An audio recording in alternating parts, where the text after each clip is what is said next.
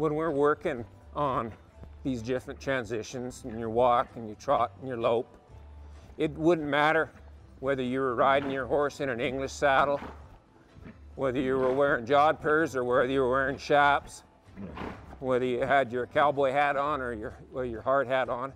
The horse doesn't matter. The horse is a horse. He doesn't change his expectations of you because of what you're wearing. So it would all be the same. I roll this horse forward when it's soft.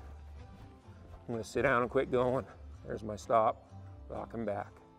So yeah, it doesn't matter. We often get asked, well, I do different things with my horse. I do dressage. I might jump him. I might do different things than we do, say, when we're working one on the ranch or cowboying on him or riding a cutting horse or a cow horse.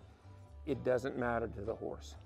The horse operates off feel, and he's always looking for a release of pressure.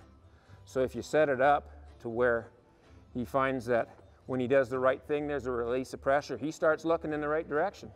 And it becomes very simple to your horse. And you'll be amazed at how fast he'll click into what you're asking if you set it up in that manner. So it's Cowboy Campus. If you guys got any questions or anything, you know, feel free to get a hold of us.